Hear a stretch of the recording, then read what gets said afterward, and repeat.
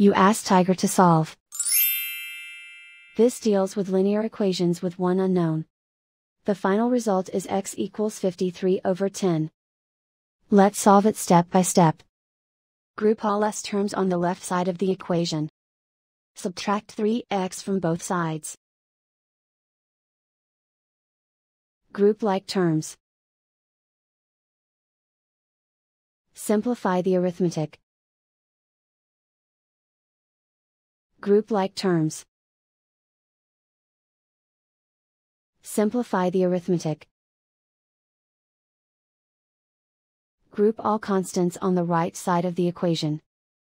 Subtract 2 from both sides. Simplify the arithmetic.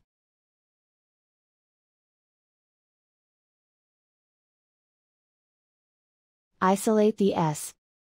Divide both sides by 10. Simplify the fraction. And so the final result is x equals 53/10.